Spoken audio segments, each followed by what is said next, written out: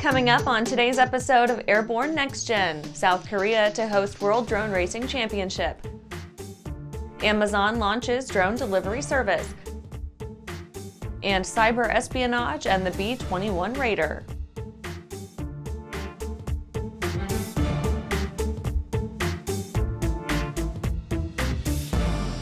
And I'm your host, Holland Lee. Welcome to the Aero-News Network's Airborne-NextGen program, a weekly news program covering the next generation of flight, from electric-powered to vertical lift, uncrewed vehicles, and everything in between. Let's get into today's stories. South Korea to host World Drone Racing Championship.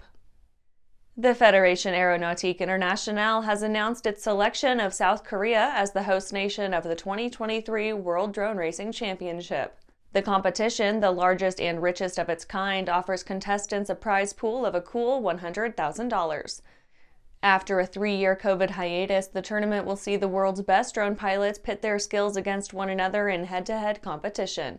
The races, which are slated to commence on October 6th and run through October 9th, 2023, will be held at the Chunhyangul Stadium in the southwestern province of Jeollabuk-do, some 2 hours south of the South Korean capital city of Seoul.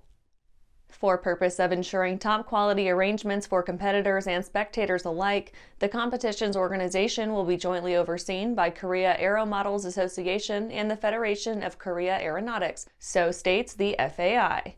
In addition to the main drone racing competition, ancillary events will include the FAI Drone Soccer Competition and a conference at which event attendees may better their exposure to and understanding of the vast and varied world of unmanned aerial vehicles, known colloquially as drones. An array of cultural activities and music concerts are being planned as well. And after the break, ZeroAvia obtains approval for hydrogen electric flight. Whether you're charting a steady course or pushing for the ceiling, Hartzell Propeller has been elevating flight for over 100 years. It's in our passion for engineering and research. It's in our dedication to testing the limits of performance and creating propellers that are as safe as they are sexy. Now, together with our dedicated family of companies, we're propelling the future of aviation. We are Hartzell Propeller, built on honor. Are you ready to ace your FAA drone pilot knowledge test, get your remote pilot certificate, and start earning money? Well, flying a drone is a great tool that can open up new business opportunities for anyone. Realtor, insurance adjuster, videographer, or commercial weekend drone warrior, you need to fly legally. Whether you're pursuing your initial Part 107 remote pilot certificate or you need a renewal, King Schools has a course just for you. So start learning today at kingschools.com. Welcome back. And now for some shorter stories in our Next Gen Minute. ZeroAvia obtains approval for hydrogen electric flight. The UKCAA has granted a permit for ZeroAvia's hydrogen electric Dornier 228. The hybrid commuter aircraft will fly after a, quote, extensive ground testing campaign and a rigorous review of the full developmental program, end quote. With the approval, ZeroAvia can now begin the first test flights of its 600-kilowatt hydrogen electric powertrain.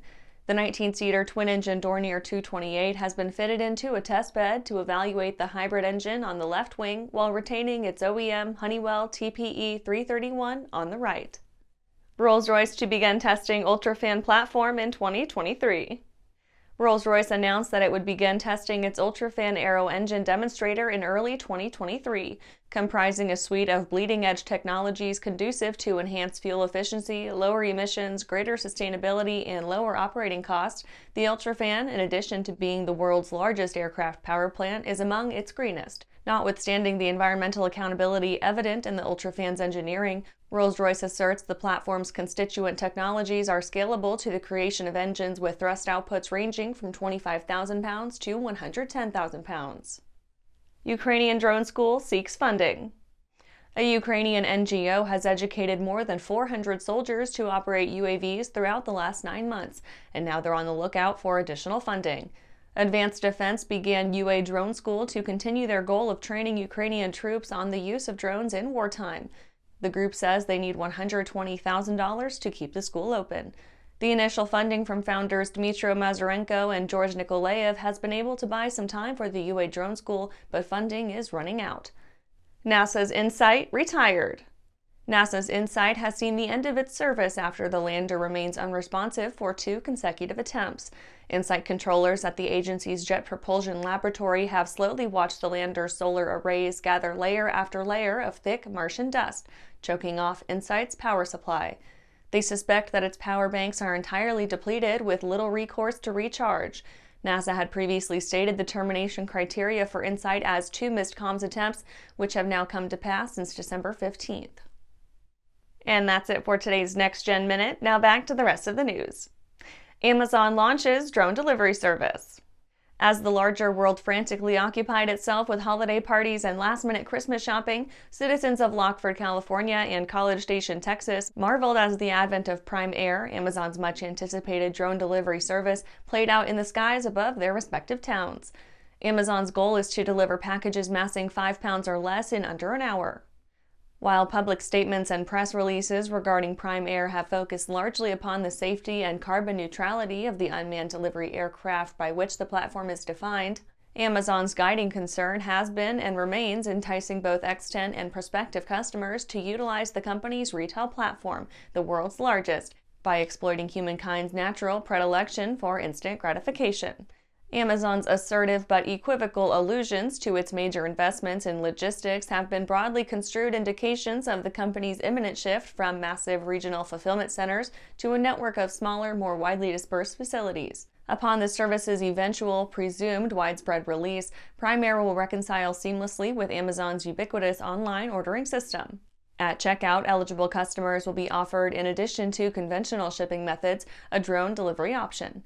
Amazon states, quote, "For these deliveries, the drone will fly to the designated delivery location, descend to the customer's backyard, and hover at a safe height. It will then safely release the package and rise back up to altitude," end quote. And after these messages, Cyber-Espionage and the B-21 Raider. Throughout the globe, Piper Aircraft has hand-selected the very best in company representation, service, and support. From first inquiry to acquisition to product support, Piper Aircraft ownership is seamless and worry-free. Piper Aircraft authorized dealers, factory trained, factory connected.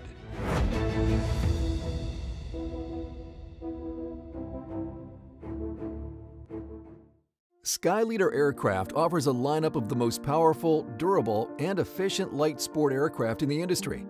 From trainers to roomy cockpits for long hauls, Skyleader has an aircraft for you.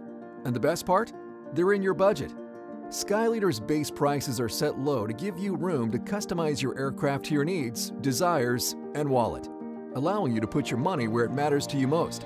Visit flyskyleader.com today to learn about our aircraft, customization options, and chat with the team. Welcome back.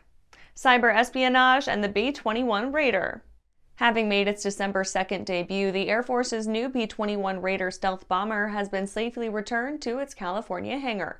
Its security, however, is a nebulous and subjective construct, ever vulnerable to the escalating ambitions and wiles of those intent upon taking by force or subterfuge that which they cannot achieve by innovation and industry. As the Raider and its keepers bask in the warm afterglow of the rollout, China's legions of high-tech cyber-espionage brigands have taken to their keyboards for purpose of penetrating the veil of secrecy surrounding the B-21. That Beijing's eyes are cast covetously upon the B-21 is therefore a moral certainty substantiated by ample historical precedent. To glean the secrets of the world's first sixth-generation aircraft would be a boon of incalculable tactical value to China's communist government, and answer tantalizing questions the likes of, can the B-21 operate in the absence of pilots? Throughout the bomber's development, aviation industry pundits have speculated that the B-21 is capable of autonomous flight. Neither the USAF nor Northrop Grumman has spoken to the subject of the Raider's crewing predilections, though a bias toward unmanned aerial operations is perceptible in the Air Force's fiscal 2023 procurements and the predictions on which such were based. And that's our show for today. You can catch episodes of Airborne on YouTube, Roku, or Fire TV. Just search for Aero-News or Airborne, and don't forget to follow us on social media. Thanks for watching!